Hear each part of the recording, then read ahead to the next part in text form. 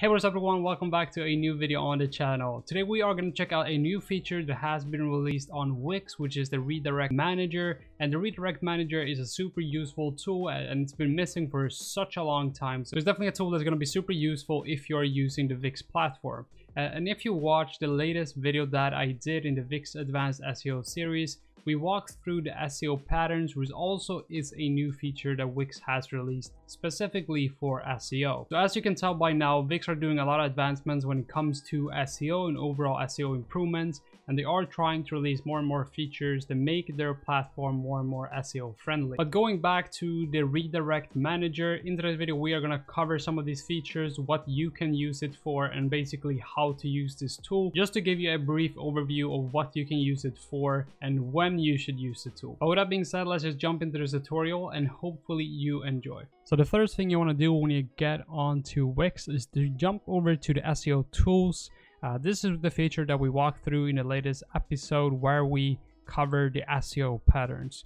We walked through the SEO patterns, how to structure your SEO patterns, and basically the overview that you should have when you start playing around with this feature. But as I mentioned in this video, we're going to walk through the URL Redirect Manager. The URL Redirect Manager is essentially a tool that allows you to redirect specific URLs which either has been removed or you have changed the URL to something else. What you want to achieve when you do your SEO is to send these users to a correct or relevant URL that actually should be the replacement for the URL that used to be there. And as Wix says right here, is essentially redirect site visitors and search engines from an old URL to a new URL. That's the basics of it. It is not super advanced, but overall it's super helpful. But it can fairly quickly get a bit advanced if you have a lot of URLs and you have a lot of redirects you have to do. It can get a bit advanced. But let's just jump into the tool. So just click on the URL Redirect Manager. Once you get in here, you'll see that you don't currently have any redirects at all. And if you already have redirects, then you already use the tool, so you're already aware on how to use it. What we are going to do now is actually get a new redirect set up for this test website that I have created. So all we have to do now is click on create a new redirect, and then you will see two options right here. You have the single redirect and then you also have the group redirect.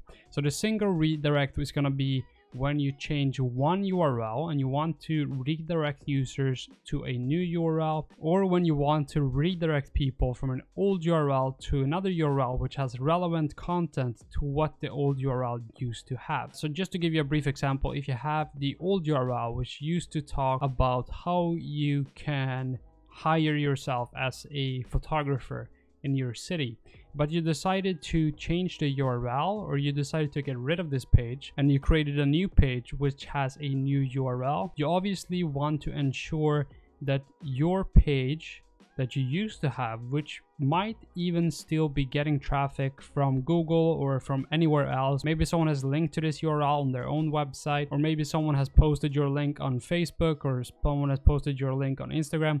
Whatever it is, you want to make sure that people who click on this old URL still gets to a relevant piece of content that used to be there. The link that someone sees on Facebook, for example, let's say the old URL used to be how much your pricing is for your photography, and someone is interested to read more about your pricing for your photography, and they click on the link but it's just gone, the content is no longer there. Obviously you want to make sure that this user gets that relevant content, and you want to redirect that user to a piece of content that is either relevant or the same as it used to be on the old URL. So moving on, you have the explanation here, which is enter the old URL you're directing traffic from, and then add the new URL that you want people to find. So the example here is that you have your About Us page, but you have changed the URL to About. So what you would do here is basically put the path that you have for your website. So just to give you an example here of what you can create, let's say we are a barber, and we have a URL which is barber New York is our old URL slug, but we actually have changed it to barber. Maybe you moved your location. Let's say you moved your location and you wanted to change your URL while doing so. So obviously, let's say the new location is going to be Los Angeles.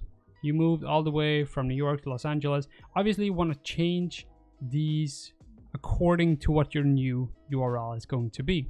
And in some cases, it doesn't even have to be that you just change the URL slug. In some cases, it can be that you removed the Barber New York page and you don't want to create a new page which is about Barber New York. You just want to get rid of this page. You don't use it anymore. So what do you do in that case?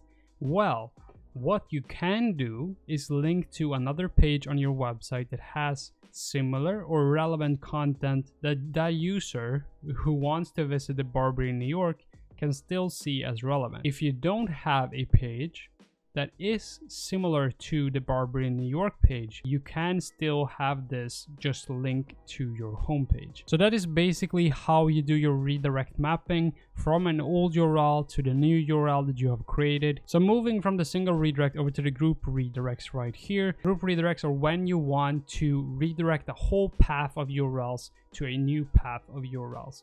So let's say we do have, so in the example right here, we have the forum and then you have questions. But actually, the new URL path is going to be forum FAQs. That makes sense. You wanted to rename questions into FAQs.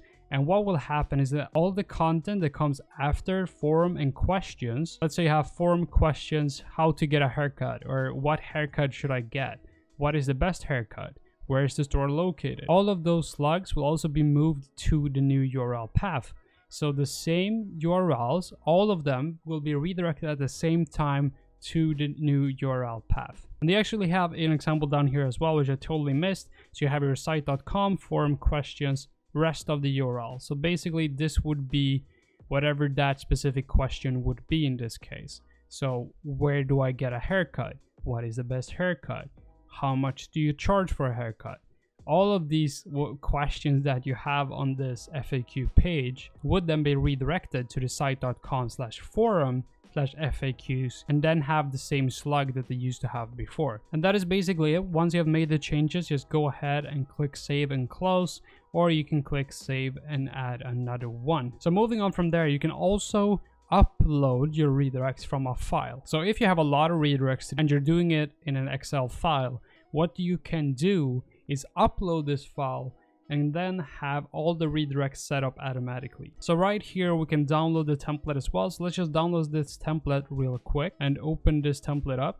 You can see here that you'll have your old URLs and then you'll have your new URLs. Same as before, have all of your old URLs here and then you structure your new URLs here, and then you upload this file to Wix and it will add your redirects for you. So just to give you an example here, let's add something here. So we have, let's say this is home, but we want to redirect this page to home page.